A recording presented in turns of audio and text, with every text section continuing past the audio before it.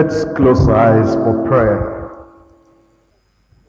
Our Father, we thank you very much for our Bible study today. Thank you because it's always a joy to come before you and to study your word. For those who are truly born again and they have living faith, saving faith, lively faith, it's a wonderful thing to come together and to fellowship with the Father, the Son, and the Holy Ghost, and to fellowship with the people of God around the table of this spiritual food. Lord, we're praying tonight that your word will come forth and enrich every life in Jesus' name.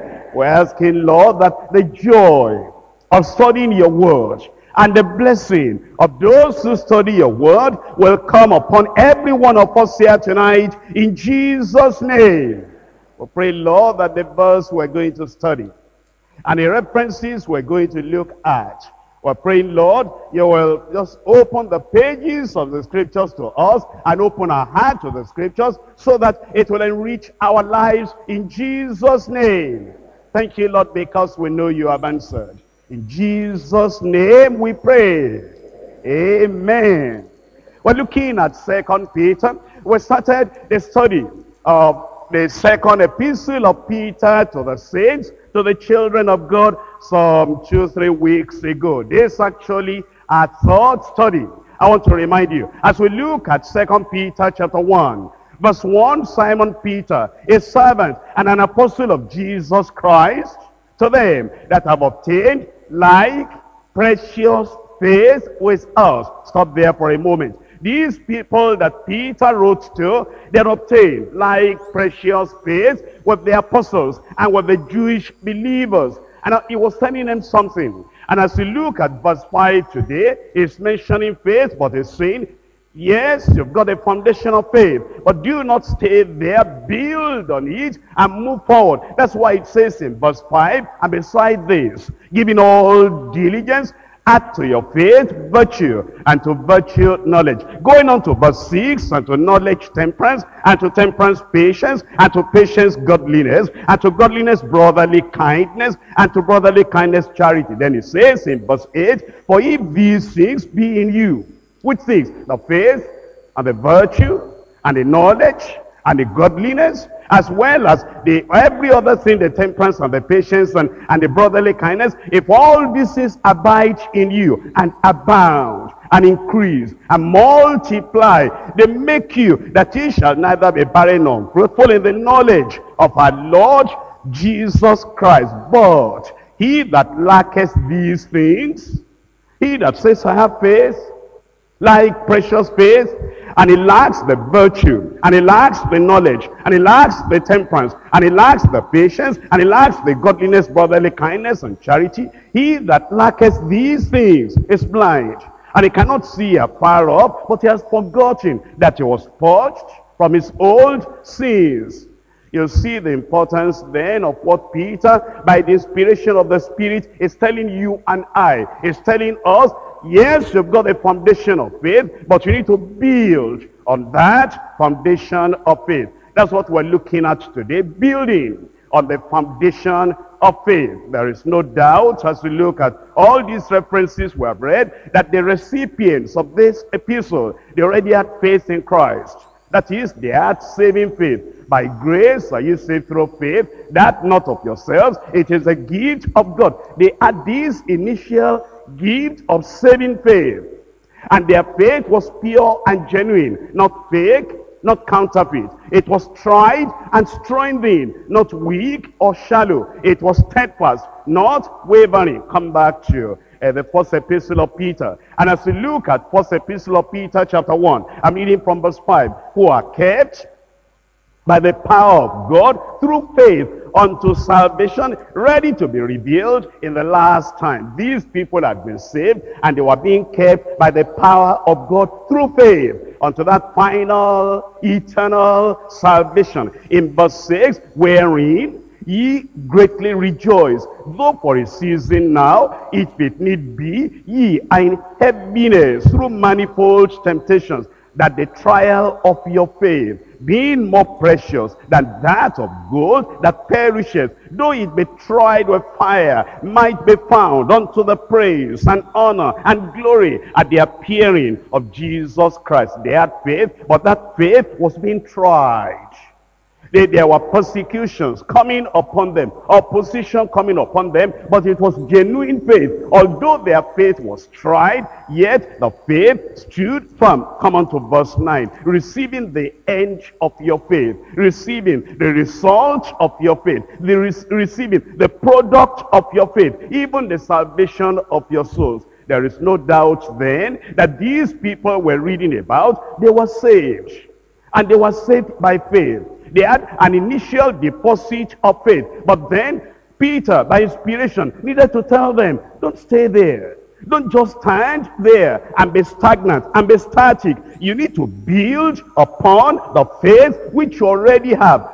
Building on the foundation of faith. If you look at 1 Peter chapter 5, reading there from verse 7, casting all your care upon him, for he careth for you. Because he's your father now. You are born again. You are children of God. What are you to do now? Understand, he cares for the sparrows, and none of them will fall to the ground without the knowledge of your heavenly Father. If he cares for you like that, put that faith to work and cast all your cares, all your problems, all your anxiety, all your worry, everything that is bothering you, cast everything on the Lord, because he careth for you. Then he said, be sober and be vigilant, because your adversary the devil, as a roaring lion, walketh about, seeking whom he may devour. I want to tell you that the adversary the devil is not as mighty, is not as powerful as many people think. In fact, he is not omnipotent. Only God is omnipotent. He doesn't have all power. And he's not omnipresent, present everywhere. That is why it says, he walketh about. He walketh about. When he's there, he is not here. When he's here, he's not there. That's why he walketh about. When God challenged Satan and said, Satan, where are you coming from? Have you seen that my servant Job, that there is none like him on earth, because he is perfect and he hates evil and trusts evil and eschews evil. And then he said, I've been on earth walking up and down, going to and fro. Why does he need to go to and fro? Why does he need to walk up and down? Because he is not omnipresent. Would you realize that then? There are some people that say, Satan is always with me. Satan is always here. No, Satan is not always there. If Satan is always there, how would he be in these other places? At the same time, Satan is not omnipotent, and Satan is not omnipresent, and Satan is not omniscient. He doesn't know all things. He doesn't have all power, and he's not in all places at the same time. He walketh about, and he's seeking whom he will devour. That means he doesn't get everybody. That's why he's seeking. That's why he's looking. Because he can't just jump on you and just devour you if you will not allow him. That's why verse 9 says, whom resist steadfast in the faith. Resist steadfast in the faith. You can resist him. You can oppose him. You can shield yourself and protect yourself against the devil, whom resist steadfast in the faith.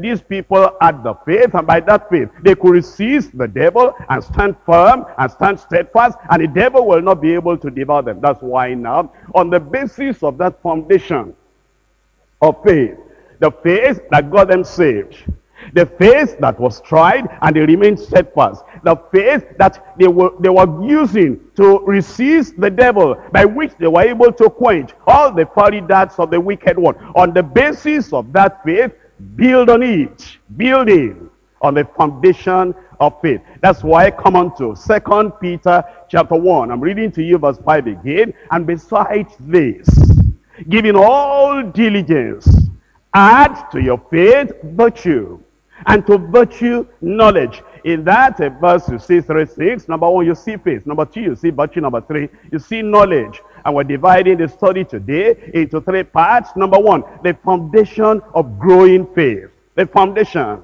of growing faith. Number 2, faithfulness with godly virtue. Faithfulness with godly virtue. Number 3, following after growing knowledge. You need to run after it. Follow after it. And that's why you came here today. And that's why you're running after knowledge, the knowledge of the Word of God. Because, you know, there is a lot to know about God, about Christ, about the Holy Spirit, about your very life, about the things provided for you in the Word of God. And it is as you run after that knowledge, you pursue that knowledge, you follow after that knowledge, you search for that knowledge, you receive that knowledge, and you understand that knowledge, and you believe that knowledge, and you're obedient to that knowledge, that you'll be able to grow in your spiritual life. Come back to number one, which is the foundation of growing faith. Come to your first, second Peter again, second Peter, I'm reading from verse 5. And besides this, giving all diligence, add to your faith.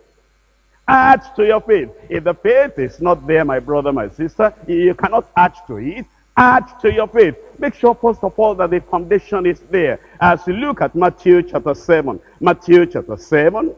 you see the importance of a foundation, a very strong foundation before you build your spiritual house, your spiritual temple, your house of faith. In Matthew chapter 7, reading from verse 24, therefore, whosoever heareth these sayings of mine, and doeth them, I will liken him unto a wise man that built his house upon a rock. That's the foundation. Make sure that your faith is like that of a rock. Steady and steadfast, unwavering, unshakable. Let that foundation of faith be there. And then it says, and the rain descended, and the floods came, and the winds blew, and beat upon that house, and it fell not. For it was founded upon a rock. And everyone that heard these things of mine, and doeth them not, shall be likened unto a foolish man, which built his house upon the sand. And the rain descended, and the floods came, and the winds blew, and beat upon that house, and it fell, and great was the fall of it. You see, if you don't have the foundation of faith, whatever you are trying to build on your Christian life, everything will collapse. That's the reason, as we're talking about Christian growth, spiritual growth, growing up in the Lord. And these verses we're examining this Monday and other Mondays. These verses are telling us how we will build on the foundation of faith, and how we will grow and grow up in our spiritual life.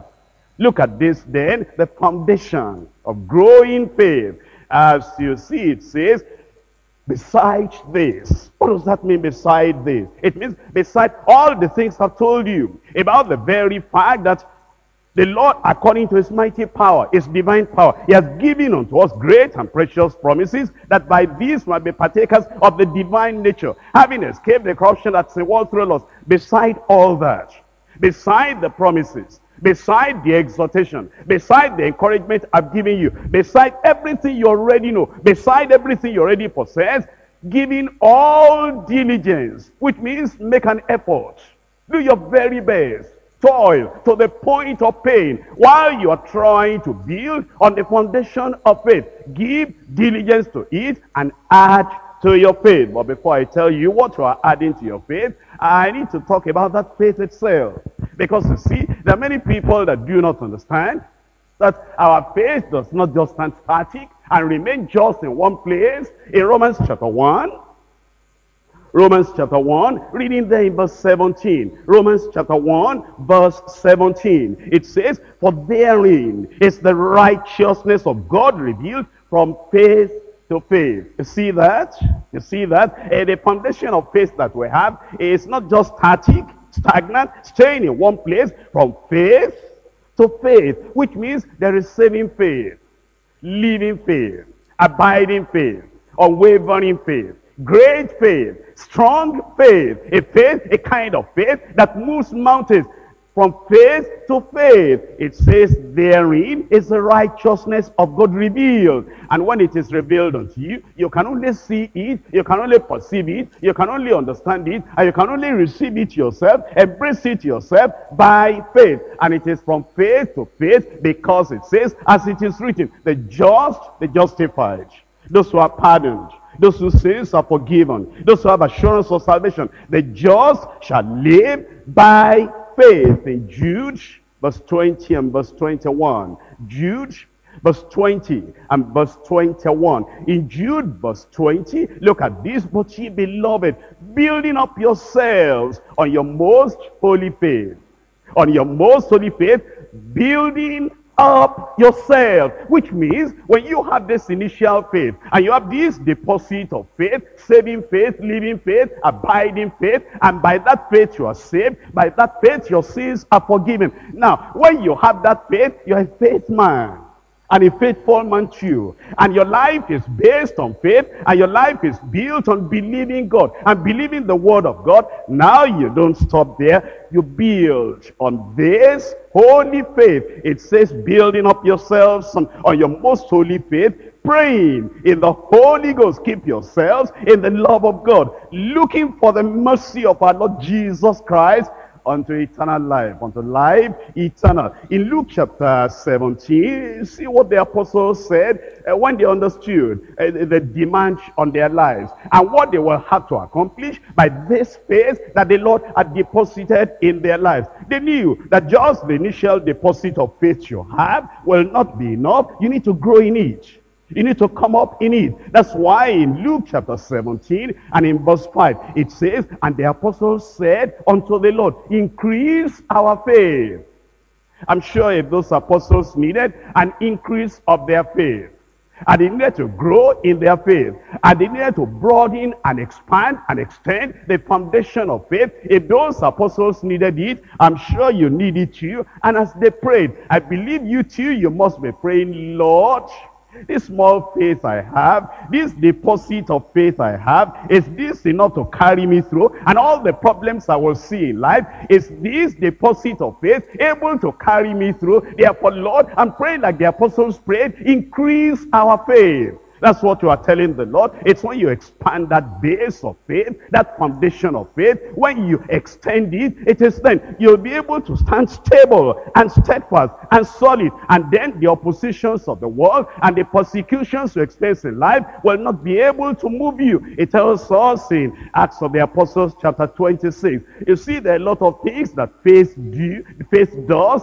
in our lives. Acts of the Apostles chapter 26, I'm reading to you from verse 18. It says to open their eyes and to turn them from darkness to light and from the power of Satan unto God, that they may receive forgiveness of sins and inheritance.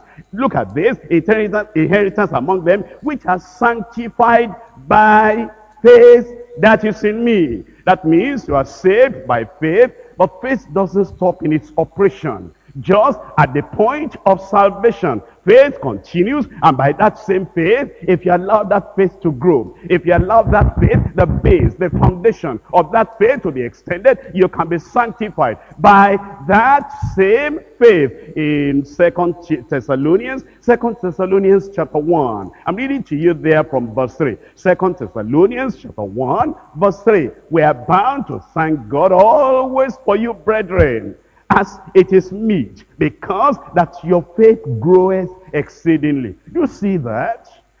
I'm challenging you now. As you look at your own faith, as you look at your own following after the Lord, and you have the initial deposit of faith, I'm asking you, can we say about your faith, as Paul the apostle said about the faith of the Thessalonian believers, that your faith groweth, not just growing ordinarily or growing normally or growing slowly, but groweth exceedingly, and the charity of every one of you all toward each other aboundeth. And that's the thing that we need to understand. The Lord wants our faith to grow. It's so that instead of having just the saving faith, like a mustard seed, then it grows, and it grows, and it grows, and then you're sure that you have this strong, steady, stable, steadfast foundation of faith. In Romans chapter 4,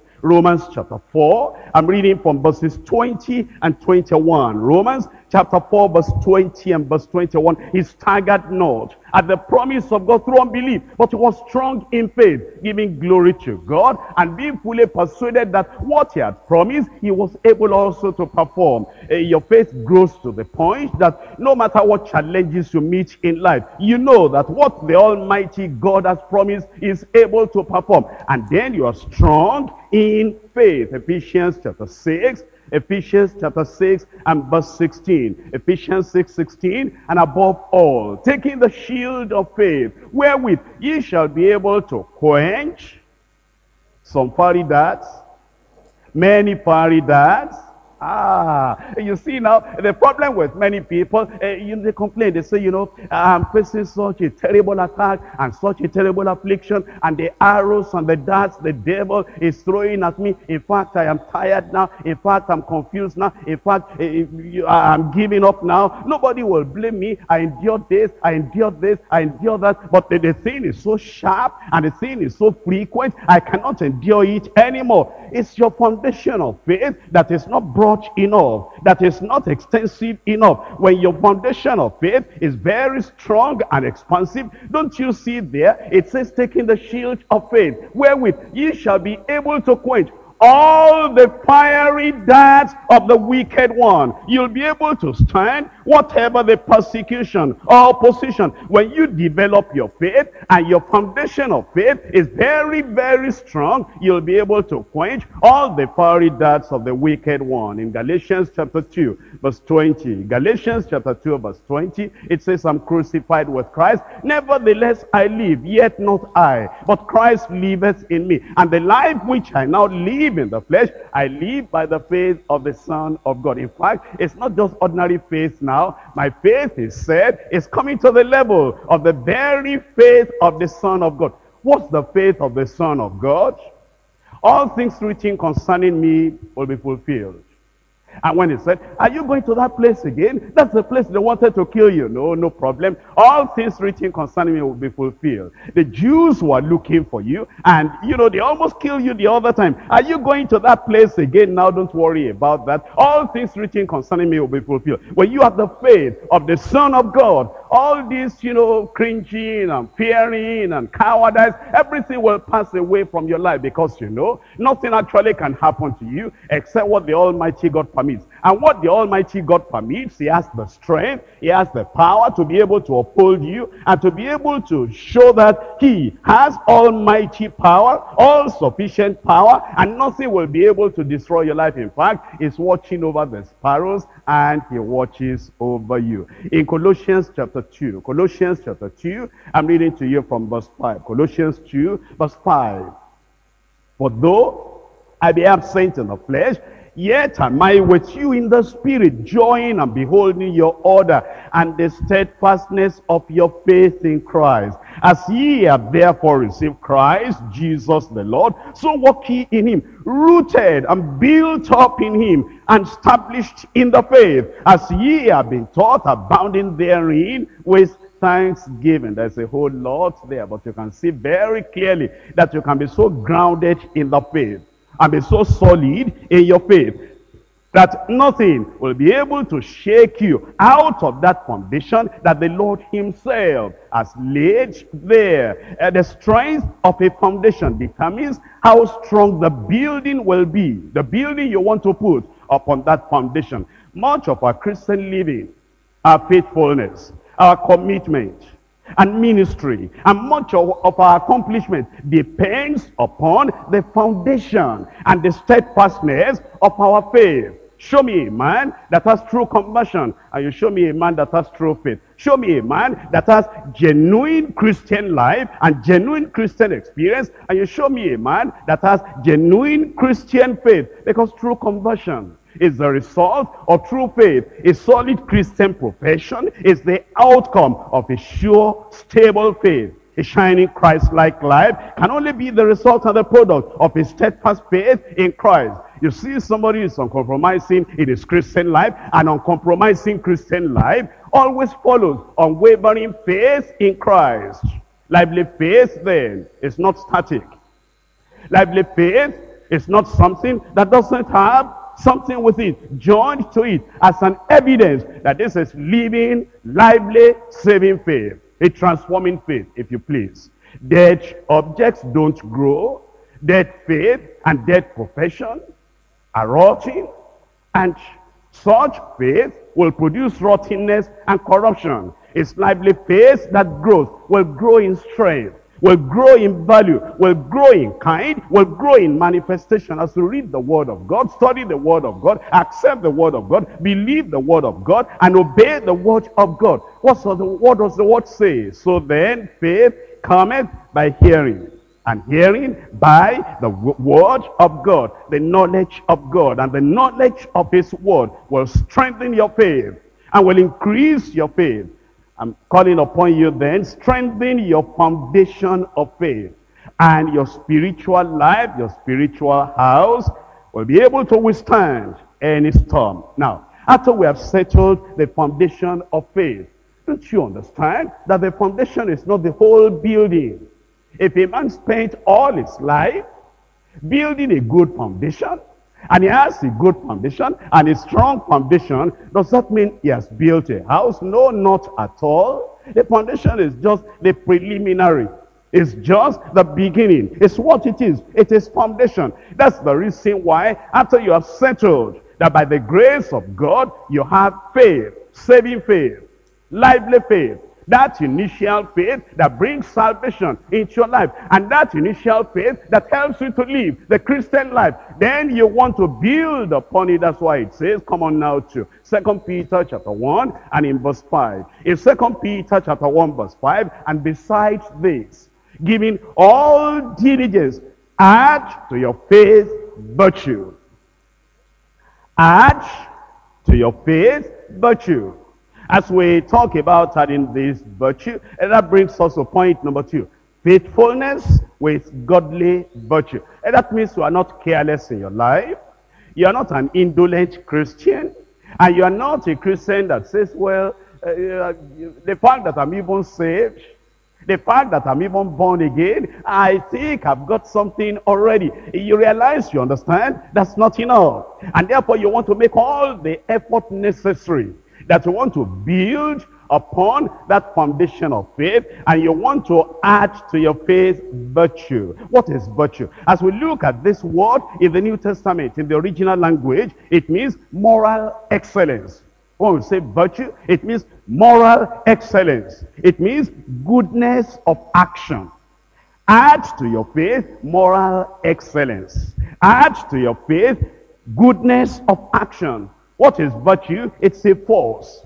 It's a spiritual energy coming from the Holy Ghost, and it accompanies the preaching and the reception of the word of God, of the gospel, the true gospel and the full gospel, manifested in human behavior. This thing that is called virtue, you know what it is? It includes courage. When we say somebody is virtuous, it means it's also courageous, and it also includes passion and power in usefulness. It says, add to your faith the passion, the power to be useful. You'll pass through this life but once.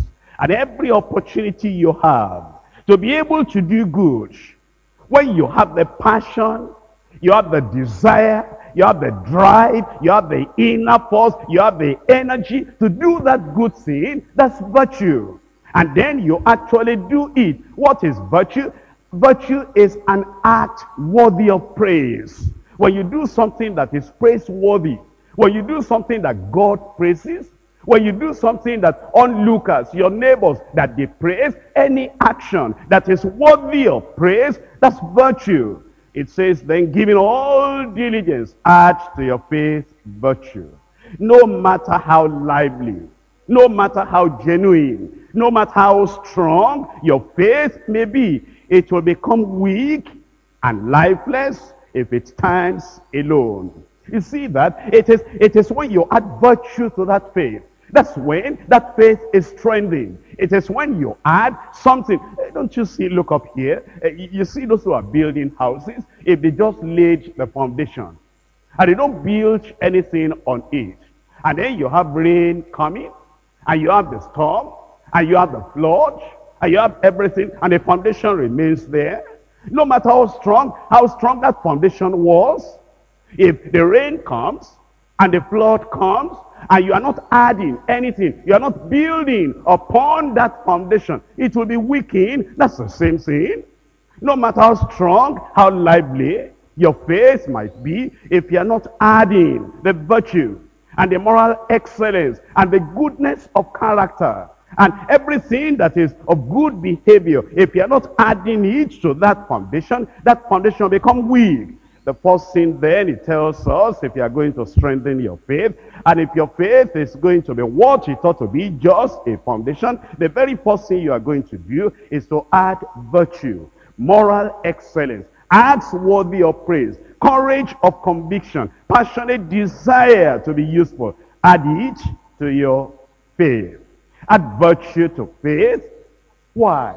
Because faith without virtue is like faith without good works. And you know, faith without works is dead. And when you have the dead fellow there, not buried, will soon be stinking. And that stinking faith that is dead neither pleases God nor benefits man. Faith without virtue is faith without moral excellence. And it's no better than the faith of devils. Do you know that Satan also and the devils and the demons, they manifest a kind of faith? Only that faith doesn't have moral excellence, doesn't have good works, doesn't have virtue, doesn't have good behavior. And it's just faith, faith, faith. I believe in God. Look at it in James chapter 2. James chapter 2, verses 19 and 20. Thou believest that there is one God, thou doest well. But that's not the end. The devils also believe and tremble. But wilt thou know, O vain man, that faith without works is dead? You see, faith without virtue, faith without moral excellence, faith without good works, faith without good character, faith without acts worthy of praise, that kind of faith is dead. And it will make you a companion of devils on earth as well as in eternity. What does the Bible say? It says, though I have all faith, so that I can move mountains, and have not virtue, charity, love, good works, acts of kindness, I am nothing. That's 1 Corinthians chapter 13, verse 2. Faith that pleases God. The kind of faith that pleases God is a kind of faith that has virtue, that has Christ-likeness, that has godliness in it. Check up in your Bible. All the heroes of faith that we find in Hebrews chapter 11, they had virtue, they had good works, they had deeds of obedience accompanying their faith. That's why it says, giving all diligence, make the utmost effort, and add to your faith virtue. And look at the word of God as we look at what virtue is. In Philippians chapter 4. Philippians chapter 4. I'm looking at verse 7 all through to verse 9. And the peace of God, which passeth all understanding, shall keep your hearts and minds through Christ Jesus. Finally, brethren, whatsoever things are true, whatsoever things are honest, whatsoever things are just, whatsoever things are pure, whatsoever things are lovely, whatsoever things of good report, if there be any virtue, if there be any praise, think on these things. That's what he's saying. He says, brethren, you believe in the Lord. If you go from chapter 1 of the Philippians, you know they believed in the Lord already. They had this faith already. The faith in the Lord that got them saved, got them into the kingdom of God. But then it says, you have to add to that. And whatsoever things are true, and whatsoever things are honest. Dishonesty doesn't go along with true faith. Hypocrisy doesn't go along with true faith. Deception doesn't go along with true faith. Bad behavior doesn't go along with real faith. Sin, unrighteousness does not go along with true faith. That's why it says, now you are born again, Philippian believers, and you say you are children of God. You know what you have to think about? Because your thought affects your action, and your action determines your character. from the thought to the actions to the habit to the character. And if you're going to be of good behavior, if you're going to be of good character, you will have good thoughts. Whatsoever things are true, and whatsoever things are honest, and whatsoever things are just, and whatsoever things are pure, whatsoever things are lovely, beautiful, like a fresh flower. It says, whatsoever things of good report, if there be any virtue, if there be any praise, think on these things. In Ruth, let's see an example. Let's see virtue personified. And see this virtue demonstrated in the life of a person. In Ruth chapter 3, Ruth chapter 3, I'm looking at verses 10 and 11. And it said, this is Boaz talking to Ruth, blessed be thou of the Lord, my daughter, for thou hast showed more kindness. You see, kindness, that's acts worthy of praise. That's why Boaz was praising her, and that's virtue. And it says, you have shown more kindness in the latter end than at the beginning, in so much as thou followedst not young men, whether poor or rich. This woman had lost her husband. And then she came to town with Naomi. And there were many men all around. Oh, but this woman just kept herself in chastity, in purity, in holiness, in righteousness. People were watching her. Do you know people are watching you? Single lady, widow, Christian woman. Do you know people are watching you? And they see how you come out and how you go in. And they see the people that visit you. And you think they don't know, but they know. They were watching Ruth. And he said, you have not followed young men, whether poor or rich. And now, my daughter, fear not. I will do to thee all that thou request. Then he said, require it. And he said, for all the city of my people does know that thou art a virtuous woman, righteous woman, a woman of moral excellence, a woman that has acts worthy of praise, a woman of good behavior, a woman of purity, chastity, honesty, holiness, righteousness. That's a virtuous woman. We have more description as we come to Proverbs. Proverbs chapter 31. Proverbs chapter 31. I'm reading to you from verse 10. Proverbs chapter 31 from verse 10. Who can find a virtuous woman? For her price is above rubies. Her heart, the heart of her husband, does safely trust in her. So that he has no need of spoil. She will do him good. Virtuous woman, she will do him good. I told you, virtue, acts of goodness, acts worthy of praise. She will do him good and not evil all the days of her life. She seeketh wool, she is not lazy, flax, and worketh willingly, cheerfully, honestly with her hands. She is like the merchant's sheep.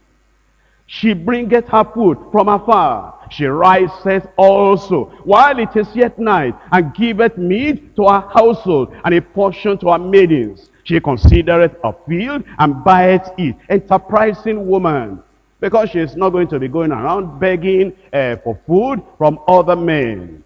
It is a virtuous woman. And then giveth meat to her household, and a portion to the maidens. She considereth a field, and buyeth it, and with the fruits of her hands she planteth a vineyard.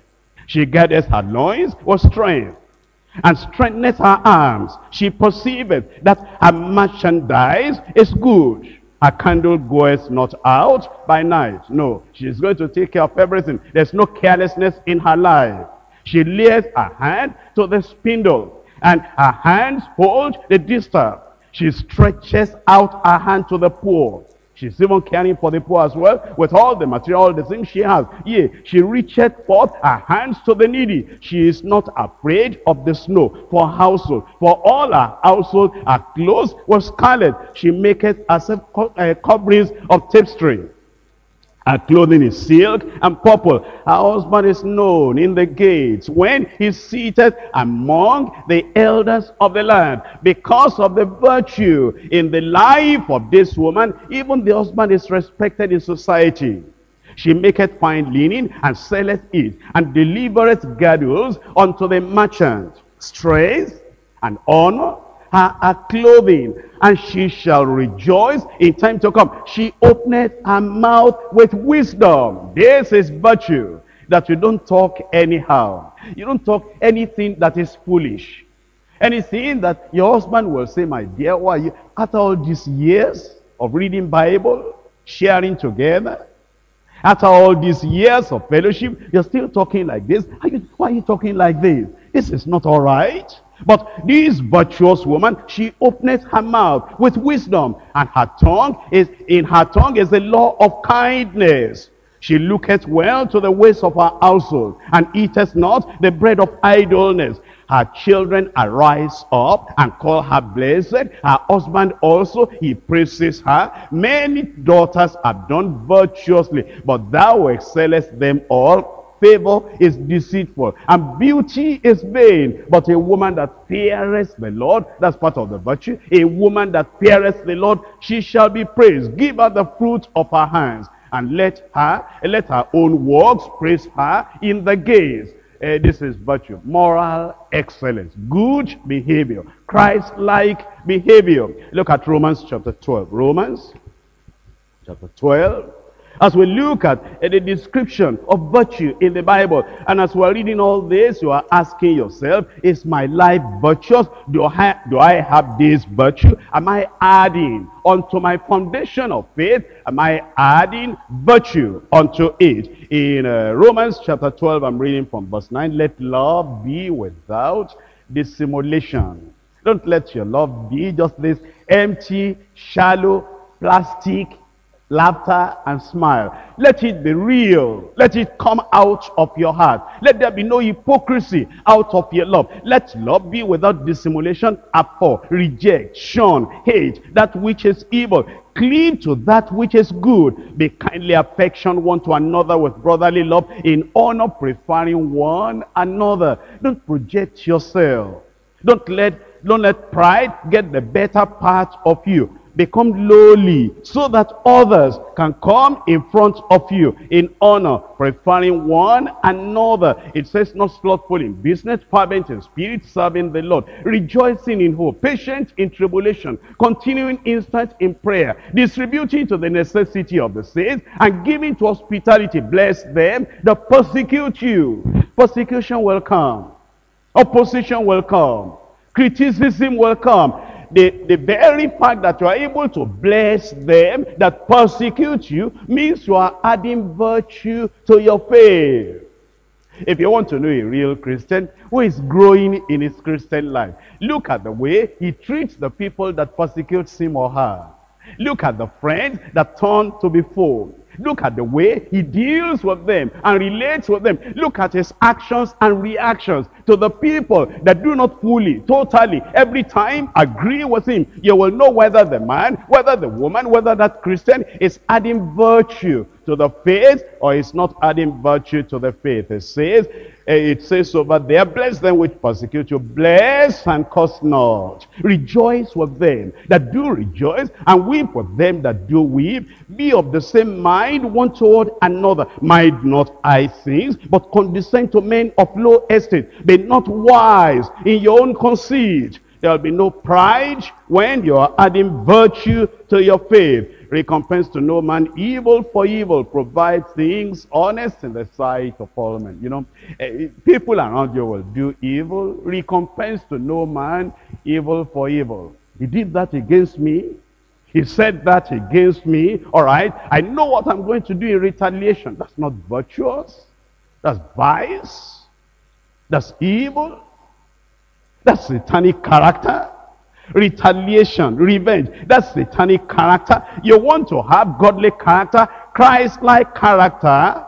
You don't throw stones at them just because they throw stones at you. You know, somebody throws a stone at you, then you dodge. You said, you think you'll get me, then you pick up that stone, you aim and target him, and then you break his head. You say, that's good for you. You think you'll be able to do that to me and get away scot-free? Are you proud because you are able to revenge and retaliate and hurt other people who wanted to hurt you? Is that godly? Is that Christ-like? Is that not the character of Satan and demons? Recompense to no evil, to no man, evil for evil, but provide things honest in the sight of all men, if it be possible. As much as it lies in you, live peaceably with all men. Dearly beloved, avenge not yourselves, but rather give place unto wrath. For it is written, vengeance is mine, and I will repay, says the Lord. Therefore, if thine enemy hunger, feed him. If he thirst, give him drink. For in so doing, thou shalt heap coals of fire on his head. Be not overcome of evil, but overcome evil with good. And that's the kind of life the Lord wants us to live when we have virtue. Add virtue to your faith. In 1 John, I'm reading chapter 2 and in verse 6. 1 John chapter 2, verse 6. He that says he abideth in him ought himself also so to walk, even as he walked. You just ask yourself the question, what will Christ do? Whatever Christ will do, that's what you do. That's virtue. That's virtue. That is the godly character that the Lord is expecting from every one of us in 1 Thessalonians chapter 2. 1 Thessalonians chapter 2. Reading there from verse 10, ye are witnesses. And God also, this is virtue, how holily and justly and unblameably we behaved ourselves among you that believe, as ye know how we exhorted and comforted and charged every one of you, as a father does his children, that ye would walk worthy of God, who has called you unto his kingdom and glory. In 1 Timothy chapter 6, 1 Timothy chapter 6, verse 11 and verse 12. But thou, O man of God, thou, O child of God, brother, sister, flee these things and follow after righteousness and godliness, faith, love, patience, meekness. Fight the good fight of faith. Not the bad fight of unbelief. Not the bad fight of the world. It's just saying, fight the good fight of faith. What that simply means is repentance. The faith delivered once unto the saints, and the restitution. Fight your corrupt nature. Fight your human nature. Fight your weakness that will not allow you to follow that faith once delivered unto the saints. When it says fight the good fight of faith, that doesn't call me to fight you, or you to fight me, or you people there to fight one another. Fight your corrupt nature. And fight your weakness. And put your body under. So that whatever temptation comes your way, while your flesh is wanting to, go and do that thing, you fight yourself. You fight your corrupt nature. And you put your body under, so that the word of God will be established in your life. Fight the good fight of faith. There are some ignorant churchgoers. I can't call them Christians. And when there is, maybe a disagreement between them and another person, then they become angry and they become aggressive, and they'll say, I'll show you that my commitment is to fight the good fight of faith. When I see a good fight, I get myself involved in it, and I'm going to fight a good fight of faith. You're fighting your brother, you're fighting your wife, you're fighting your husband. That's a good fight of faith? Tell me. No, you fight your corrupt nature. That thing that wants to get angry inside you, that's the thing to fight. That thing that wants to get covetous inside you, that's the thing to fight. That thing that wants to get impatient with God. I must marry today. I must marry today. If I don't marry today, I won't come to church again. That's the thing to fight. That thing that wants to disbelieve the word of God, the restitution, the righteousness, the holiness, that corruption in you, that weakness in you, that's the thing to fight. Fight the good fight of faith. While you are doing that, to lay hold on eternal life, whereunto thou art also called, and hast professed a good profession before many witnesses. That's virtue. Come back now to 2 Peter chapter 1. 2 Peter chapter 1. I'm reading there from verse 5 again. In 2 Peter chapter 1, reading from verse 5, and beside this, giving all diligence, add to your faith virtue, and to virtue knowledge. It says giving all diligence. It means we're to be diligent in this. We're not to do this just carelessly, hurriedly, and just haste, and just do it somehow. Giving all diligence. What does it mean to be diligent? To be diligent means to make deliberate, purposeful effort. Calculated effort. That I see the foundation of faith, and I need to build on that foundation, and I make intelligent effort, deliberate, purposeful effort to build on that foundation. It means I am so desirous, and I'm so concerned, and I'm going to act without delay. That means I'm diligent about it. It means I am laboring earnestly, and I'm laboring fervently. I'm laboring without ceasing. I want to do my very best to perform the kind of labor accompanied with pain. It will not always be convenient. But when you are diligent, you are determined, you are resolute, and you say, this is a good thing, it must be done if my Christian life is going to be what it ought to be. That's the reason why you're so diligent about it, and you're adding virtue to faith, and you're adding knowledge to virtue. Ignorance weakens us and creates confusion and failure in our lives. That's the reason why we follow after growing knowledge. That's why it says that foundation of faith is there, add virtue. After you have added virtue, add knowledge. Knowledge of the right kind brings light and assurance, and produces and increases faith, and establishes the heart in courage and conviction. And it improves the quality of our spiritual life. In the spiritual life, your knowledge, who you know, your knowledge, what you know, will be of great assistance to your progress and victory. To grow in life and ministry, you must keep growing in faith, and growing in virtue, and growing in knowledge. Look at this third point then. Following after growing knowledge. In 2 Peter chapter 3 verse 18. 2 Peter chapter 3 verse 18. But grow in grace and in the knowledge of our Lord and Savior Jesus Christ, to whom be glory both now and forever. And everybody said, Amen. Grow in grace, and then grow in the knowledge of our Lord and Savior Jesus Christ. You know the Savior already if you are born again, but you don't know enough concerning the Savior.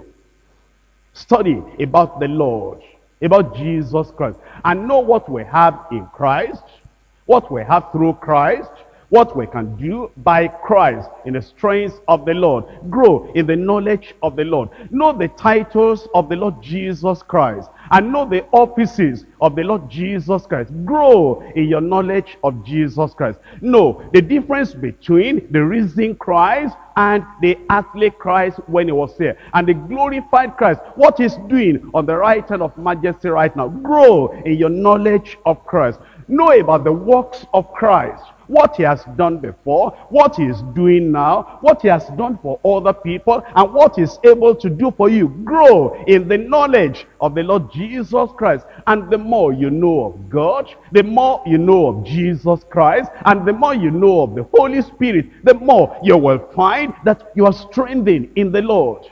You are courageous in the Lord. And then you possess more things in the Lord. Your knowledge of the Lord Jesus Christ is so very significant for your spiritual growth. That's why it says, but grow in grace and grow in the knowledge of our Lord and Savior, Jesus Christ. In Ephesians chapter 4. Ephesians chapter 4. I'm reading verse 13 first, then I'll back up and go to verse 11. Ephesians chapter 4 in verse 13. Till we all come in the unity of the faith and of the knowledge of the Son of God. It says we should be growing to the point until the new convert and the old convert and the members, all the members, until we all come in the unity of the faith and also of the knowledge of the Son of God, and then unto the perfect man, unto the measure of the stature of the fullness of Christ. That's the way we ought to grow. Now come back to verse 11. And he gave some apostles, and some prophets, and some evangelists, and some pastors and teachers, for the perfecting of the saints, for the work of the ministry, for the edifying of the body of Christ, until we all come in the unity of the faith and of the knowledge of the Son of God, unto a perfect man, unto the measure of the stature of the fullness of Christ. That's our goal. That's our goal.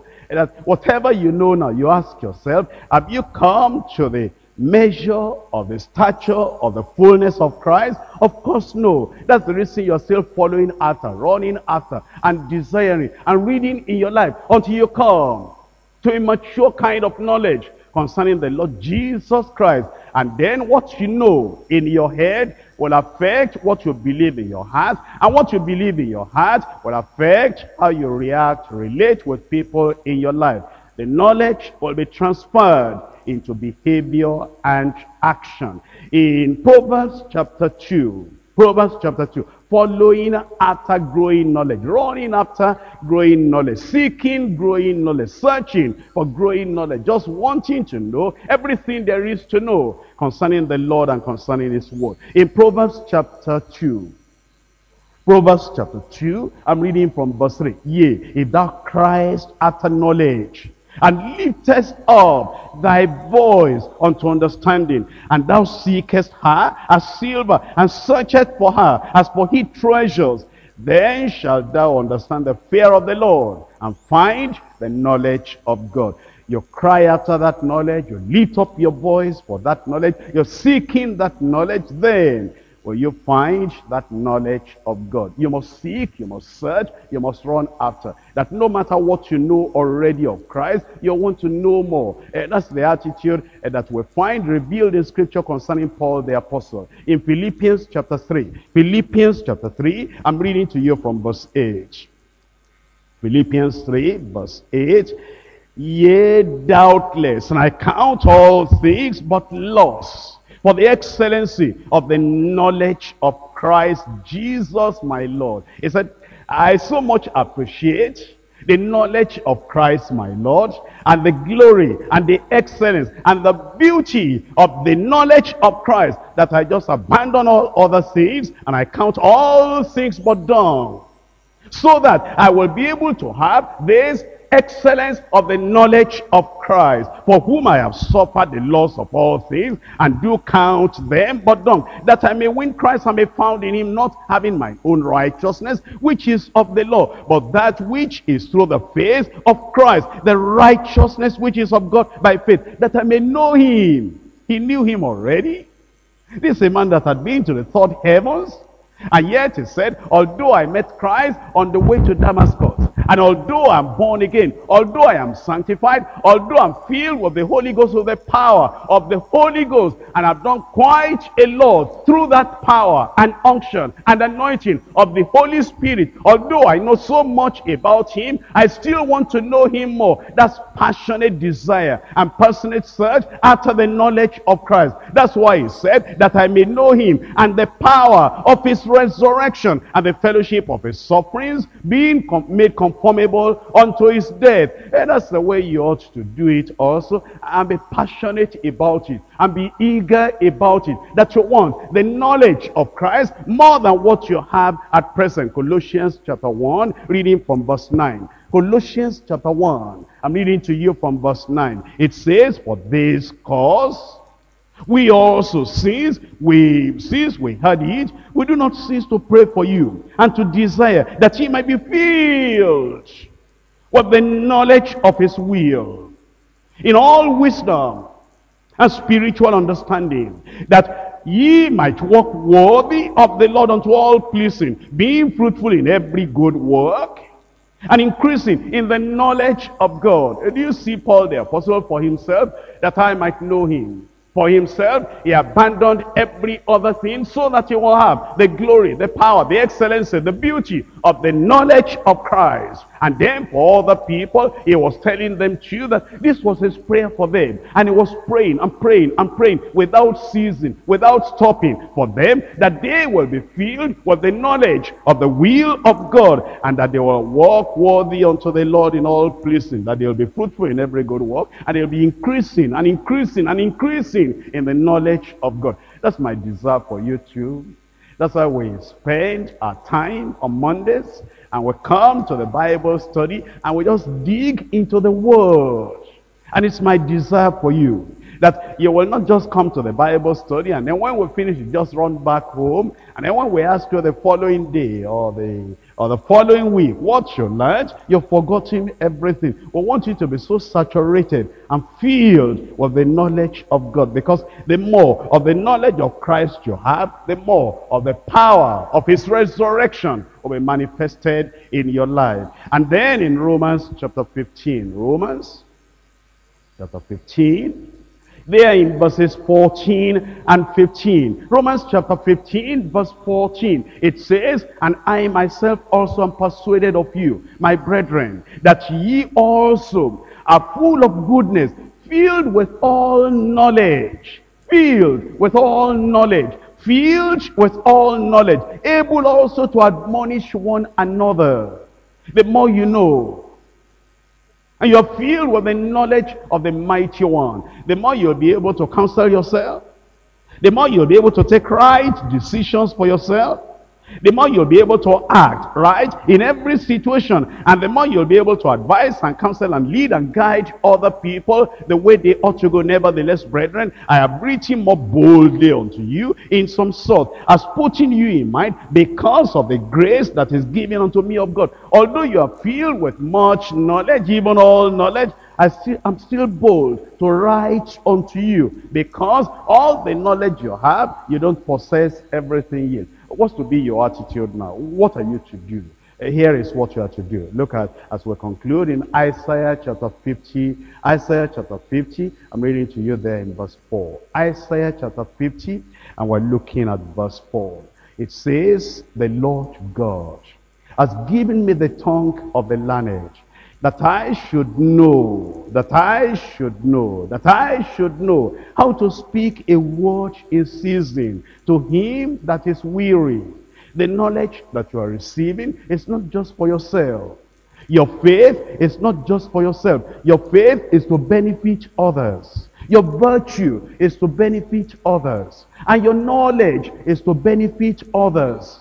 All this effort we are making, so that you can be filled with the knowledge of God. It's not just for your private, personal, little circle, little life. It's so that you can be of benefit to other people, that I may know how to speak a word in season to him that is weary. Because of that, he wakeneth me morning by morning. He wakeneth my ear to hear as the learned. You know, apart from just coming on Monday night like this and listening to the word of God, he wakes you up every morning. And then you go to the rich study of the word of God. And you take in the knowledge of the mighty one, the knowledge of God, the knowledge of Christ, and the knowledge of eternal things every morning. And then you are able to, whatever you meet during the day, then you are able to help. You're able to counsel, you're able to advise, you're able to direct other people. Then in verse 5, "The Lord God has opened mine ears." Tonight, has he opened your ears? The Lord God has opened mine ears, and I was not. Tell me out loud. You know, and there are some people, when the word of God is coming forth and coming forth, when it gets to a particular stage and particular time, they shut up. They say, "Enough, no more."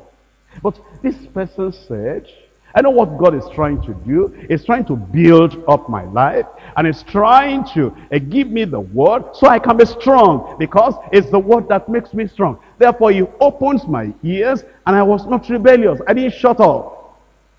Neither turned away back. I've received the word. Have you received the word today? And beside all this, giving all diligence, add to your faith virtue. and to your virtue, knowledge. Let's rise up in prayer. Make sure you settle the foundation of faith. And it's after settling that foundation of faith, then you can add to that foundation of faith. The faith that makes us to repent and to believe on the Lord. The faith that gives us salvation, life eternal. That gives us assurance, He has forgiven my sins. That's a foundation. Make that foundation strong, that there is no doubt in your heart anymore. That you know, beyond any shadow of doubt, that you are saved, that you are born again. You are holding on to the promises of God. And you believe those promises of God. Whosoever shall call on the name of the Lord shall be saved. He will forgive if only they believe. You turn away from sin if my people which are called by my name shall humble themselves and seek my face and turn from their wicked ways. I will hear from heaven. I will forgive their sin. I will heal their land. You allow Him to do that in your life. And there is that foundation of faith that brings salvation, that brings conversion, that brings a change of life. But after you are saved, you don't sit back at home. You keep on coming to the study, because you want to add to the foundation of your faith. You want to add virtue. You want to add moral excellence. You want to add good behavior. If any man be in Christ, is a new creature. All things are passed away, and behold, all things have become new. Add virtue. Add moral excellence. Add acts worthy of praise. Good deeds. Good works. That's what you add. And then with that good behavior, moral excellence, virtue, you add knowledge.